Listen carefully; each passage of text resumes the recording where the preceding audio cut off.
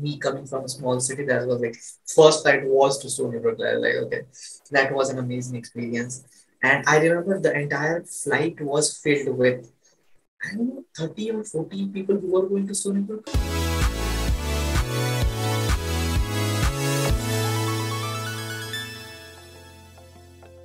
Firstly, like my name is Akshay. I come from Jalgaon. There's a city called Jalgaon in Maharashtra.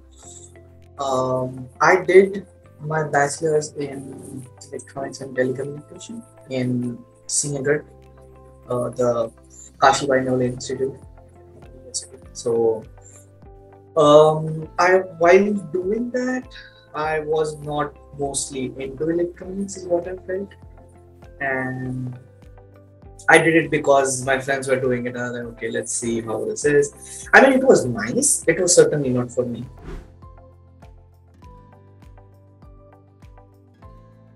I am a software engineer, level 3 in Tower Research Capital. People might know that from it's a very famous HFT, like high frequency trading firm, which is also located in Gurgaon.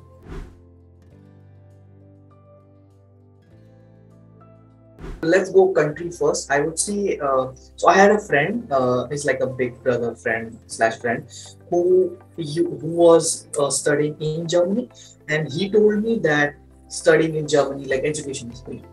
And then I got to know that it is for public universities. Plus, you have to learn German language there for being like conversing there with public and all. And then again, one of my other friend was applying for US, and then I got to know that oh, I can also apply for US. Like there was not much of a thought. It's just that I wasn't exposed to that. Oh, I can go to US because one of my friends is also can go. So it's like you have to see someone do that to just have some kind of motivation.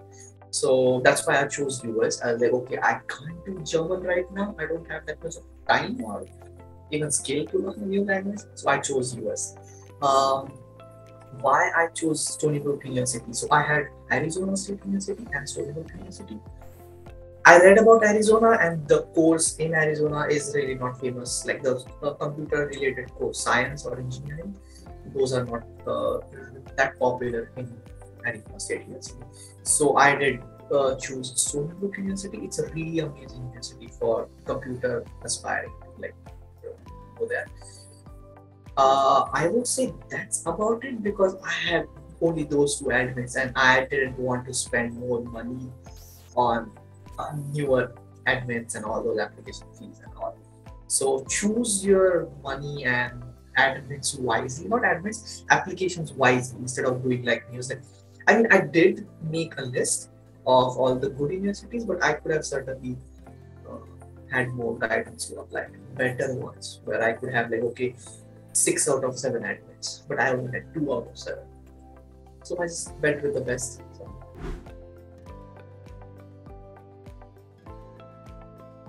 It was an experience at the airport. It was like, okay, getting emotional and all those things.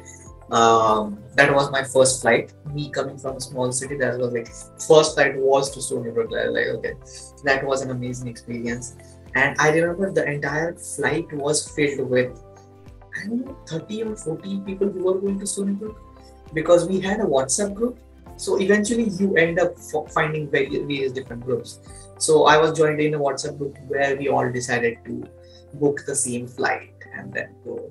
So the entire place was filled with okay, Stony Brook aspirants and all, and then yeah, the airport was filled with them, and we all booked the shuttles together from JFK Airport, New York's JFK Airport to Stony Brook.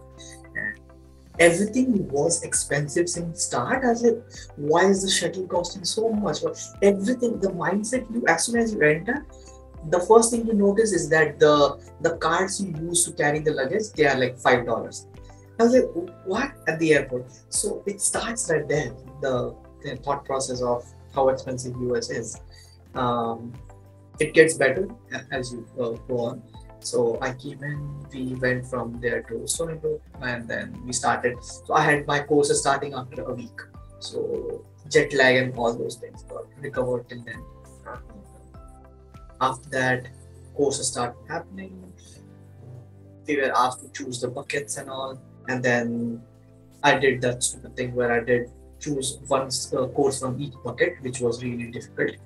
People should stay away from that and try to do okay, easy subjects, little bit difficult subjects. Like get a good combo. Don't get every hard subject in the first semester.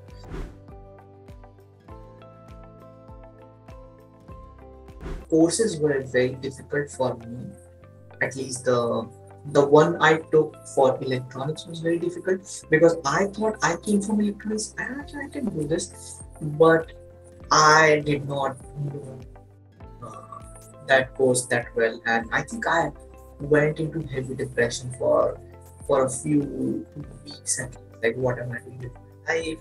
And your parents have sent you so and so, and you have to give your best and all those things.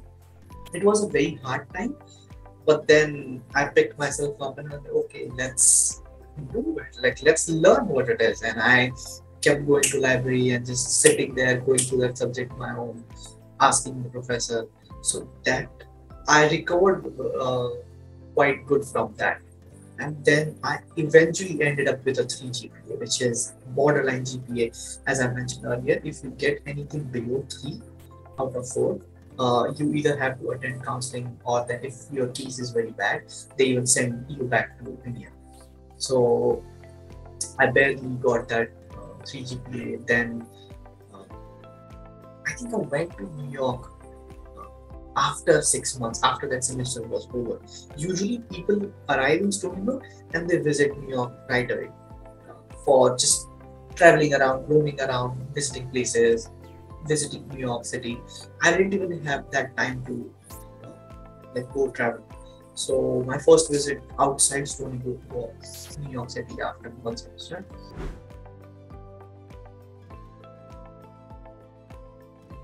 The biggest mistake of my life there was I thought internship was something it's okay to have. Like in US, internship is absolutely very, very, very, very. If you have that, it's a direct gateway into a full-time job. So in my second semester, I applied. I think I remember I only applied to 11 companies for my internship. All of them got rejected, and I was like, okay, that's my fate. I won't be having internship. Like I accepted that. But after that semester, when I saw the entire hostel was empty, like almost a few people were there, and entire hostel of like 500 plus people were just gone for internships. And that's when it hit me, oh, this is actually that important. Like I because I thought, okay, I am doing masters, I'll get a job, that's not a big thing. But you have to certainly have, like, that's what I would suggest to people watching this is apply to as many companies as you want.